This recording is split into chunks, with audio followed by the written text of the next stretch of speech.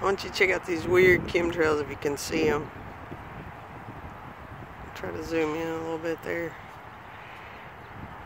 I was sitting on the back porch and I started noticing it, but the one on the top was further all the way through in through that cloud, and then the one on the bottom was going on its own, but they left that empty spot. I mean, why did they do that right there at the same spot? And then another one started going through as I came out to start to film. I apologize for the power lines being in the way, but as they go into that cloud there, then the jet, it went into that cloud just a second ago. I don't know if you saw it when I was starting this video or not, but then it just disappeared.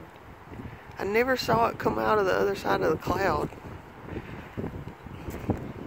And it's like reverse streaks in those clouds where they were going through.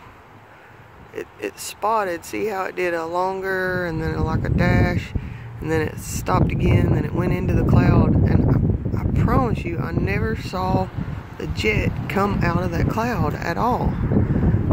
It's just blowing my mind.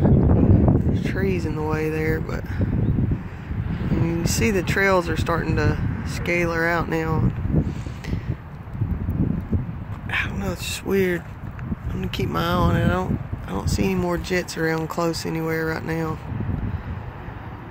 But I thought that was really, really strange. I mean, they've been doing spraying here like crazy.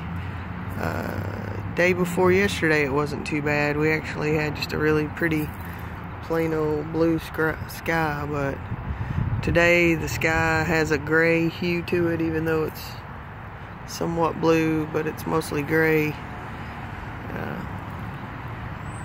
But then got this weirdness with chemtrails and like inverted chemtrails. I don't know, it's like they're going through the clouds, but it's clearing the cloud up. You can tell the cloud is scattering as I've been sitting here filming it.